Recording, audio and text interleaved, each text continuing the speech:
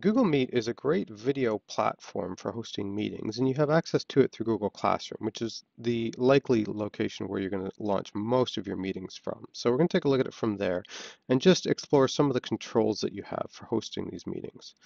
So from Google Classroom, I have a box right here, just next to the stream, where I can launch my Google Meetings, and the students all have that button sitting there as well. So it's a really quick, easy way for them to get into the meeting with you.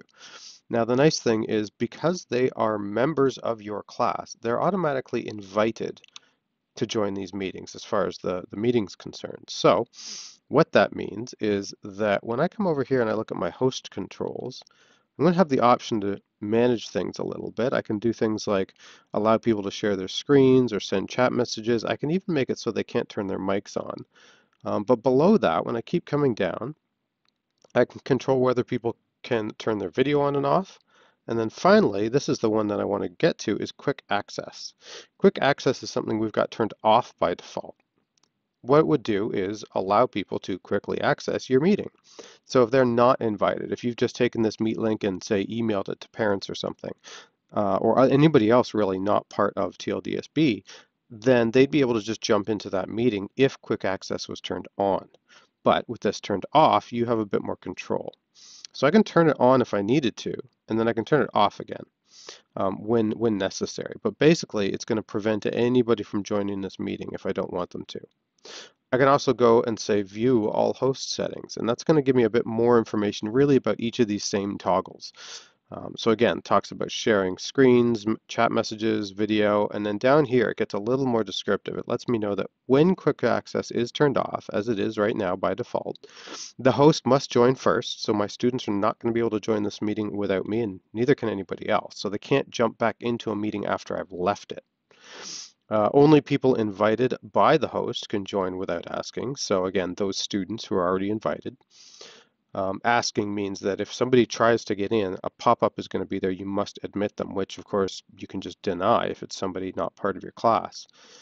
Everyone else must ask to join, including the people who dial in. So we don't really want anybody dialing in. You might be dialing out for parents for parent-teacher interviews and things. Dialing in will mean that that person who is phoning your Google Meet will more than likely be getting a big long distance charge. So do not encourage anybody to dial into your meetings. And it says only hosts can dial out of a meeting, which is exactly what we want. We don't want participants like students and things to start dialing out and bringing in other outside people. So that's why this is being turned off by default. And that's a good thing. Again, you can turn it on, when you need it, if you possibly needed it. But one nice thing here is that when I am in a call and I've got anybody else in the meeting with me, so I'm just going to join here twice to make sure that this pops up nicely for me. There we go.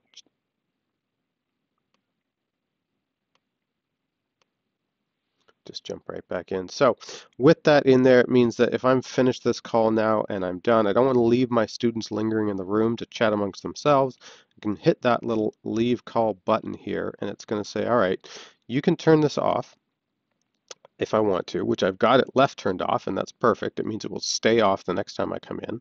But I don't want to just leave the call. That would, again, leave the students the option to stick around in this and chat amongst themselves. I instead want to make sure I end the call. That's going to help close down that meeting, shut off that address, and now it's not available to anybody else after the fact. The next time it is launched from Google Classroom, it'll be a fresh Meet link. The old one is gone, and now I know that everything's safe and controlled, and I'm not allowing people into my meeting that I really don't want to have as part of my Google Meet. So there's quick access and why it is turned off by default.